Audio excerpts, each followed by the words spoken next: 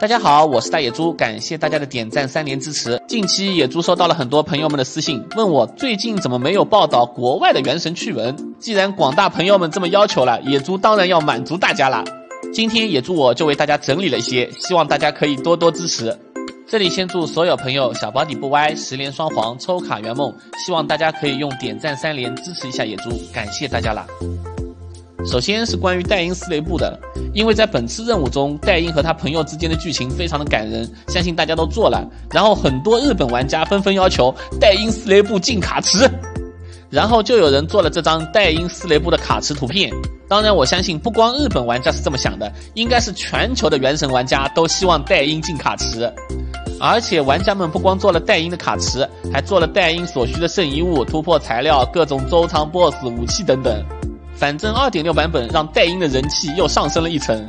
至于戴因会不会进卡池，我感觉是肯定的，因为早前这个卡池例会已经申请好了，剩下的只是时间问题。接着问大家一个问题，原神中在日语女 CV 中大受欢迎的角色是谁？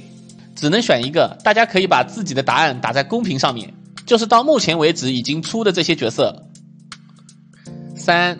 2、1，不知道大家猜对了没有？是行秋，行秋，还是行秋，继续是行秋，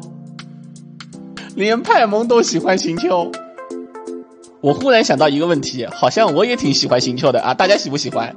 接着是这位玩家制作了水茯苓的拟人化同人图，哇，好可爱啊！我觉得直接改一下做成小吉祥草王也可以。接着是外网的一位主播收集了很多玩家的意见，一共是18条向官方提出的建议，我们翻译下来一一看一下。大家可以把赞同的条数打在公屏上面，也许官方的运营也会看这个视频。比如同意1就打1，让玩家可以在城里和猫狗互动，取消周本 BOSS 的数值消耗，把签到和网页活动移植到游戏内，让武器定轨可以继承到下一个武器池，圣遗物本可以选择掉落的圣遗物，3合1加入更多的圣遗物。这里重复了，算它1条好了。增加命座开关，增加深色模式、夜间模式，可以传送到 BOSS 的位置，护盾数值可视化，允许重置最近获得的圣遗物主副词条，圣遗物预设，允许跳过剧情。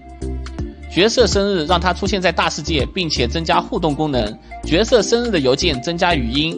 增加好感提升的奖励，比如说风之印皮肤，陈歌湖增加雪山和渊下宫的摆件，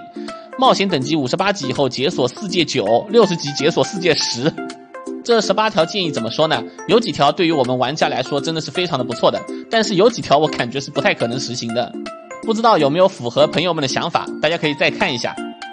都看到这里了，野猪向大家求一个一键3连，祝所有点赞3连的朋友抽卡圆梦，身体健康，万事如意，感谢大家的支持，关注野猪，每天会带来新的资讯和福利，谢谢大家。